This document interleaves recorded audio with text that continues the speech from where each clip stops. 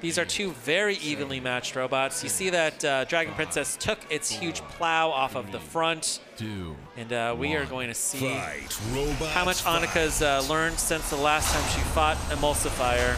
There we go. Wow, those forks able to get underneath that wedge on Emulsifier. And that's what you want to do against Emulsifier. You want to heat up that belt. Get that thing nice and slippery. Yeah, if you can get the... ooh, that's two of the wheels. Wow. Oh, and this is what Emulsifier did last time, ripping off wheels from Dragon Princess. Dragon Princess only down a wheel, but those mini-bots not so happy right now. So Dragon Princess is upside down, and there she goes. She lost her other front wheel. Down to 2 wheels, but the geometry of this robot means that it can continue to drive with 2 wheels. Successfully got under Emulsifier time and time again. They're finding the low ground with Dragon Princess. Oh, huge nice hit there hit. from Dragon Princess. Against Dragon Princess. Dragon Princess is finally up on the right side now. Hopefully just able to get some room so they can move. Ooh.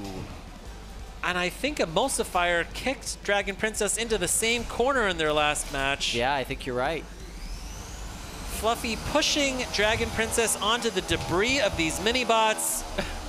And the Yankaskas family is tapping out. Yeah. You know, sometimes at this stage in the winner's bracket, you gotta get